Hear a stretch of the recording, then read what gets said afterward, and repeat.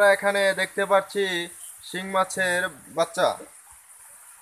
শিং মাছের বাচ্চা কেমন করে ফুটে আজকে আপনাদেরকে দেখাইবো এবং কিভাবে কিভাবে কাজ করে।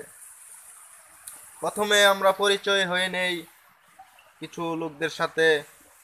তিনি হচ্ছেন আমাদের হ্যাচারির ম্যানেজার এবং ইনি হচ্ছেন ডাক্তার।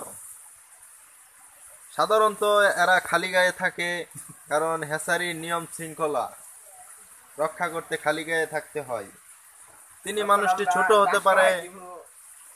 ছোট হতে পারে কিন্তু জ্ঞান অধিক এবং ডাক্তারি বিষয়ে অভিজ্ঞতা বেশ ভালো। এখন আমরা চলে যাব ডিমের দিকে। এই যে হাউসটি আমরা দেখতে পাচ্ছি, এই হাউসটির মধ্যে কিছু ডিম দেখা যাচ্ছে, আর এগুলা ঝর্ণার মাধ্যমে ফোটানো হয়। এগুলা আগামীকাল সকালে ফুটে যাবে। আমরা এখন দ্বিতীয় হাউসে চলে যাব। আপনারা দেখতে পাচ্ছেন এগুলোর ভিতরেও ডিম। এগুলো আজকে সকালে বিছানো হয়েছে এবং সারাদিন সারা রাত্র ঝর্ণা খাওয়ার পর এখান থেকে মাছের রেণু উৎপন্ন হবে এবং আপনাদেরকে দেখাবো দ্বিতীয় দিন হলে কি হয়, সেই বিষয়ে আমরা এখানে উপস্থাপন করব। আমরা দেখতে পাচ্ছেন এখানেও ডিম, এগুলা ডিম দেখতে পাচ্ছেন, এগুলো ডিম। আর এগুলা আস্তে আস্তে ফুটে গেছে। এগুলা 2 দিনের মাছ। আপনাদেরকে কাছে গিয়ে দেখাই।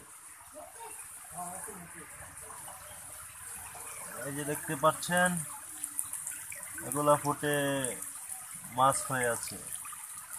ওই যে দৌড় পাচ্ছে ছোট ছোট।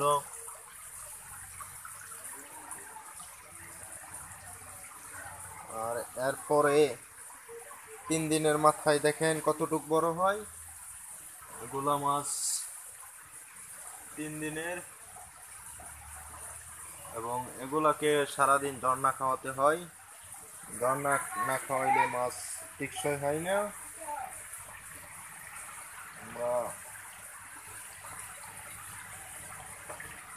এটা একটা হাউস, তারপরে দ্বিতীয় হাউসে চলে যাব। এই দেখেন এগুলো আগামীকাল বিক্রি করা হবে।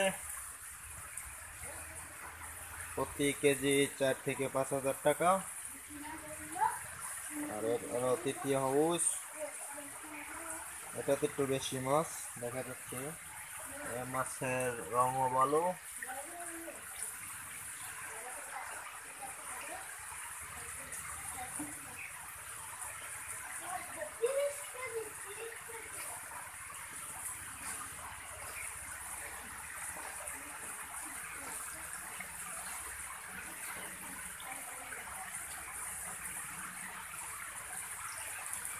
হলো চতুর্থ হাউস, এটা তো মাছ বেশি আছে।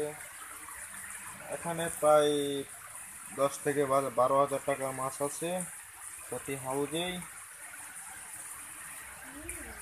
আর এটা হলো পঞ্চম হাউস, যা এগুলো আগামীকাল ডেলিভারি দেওয়া হবে, বিক্রি করা হবে। আর এ হলো ষষ্ঠ হাউস।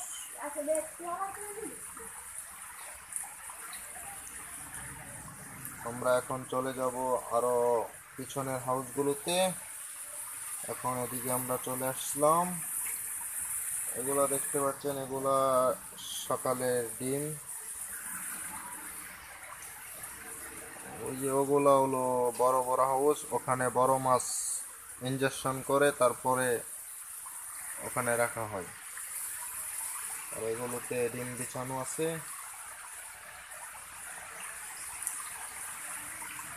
এগুলা ডিম।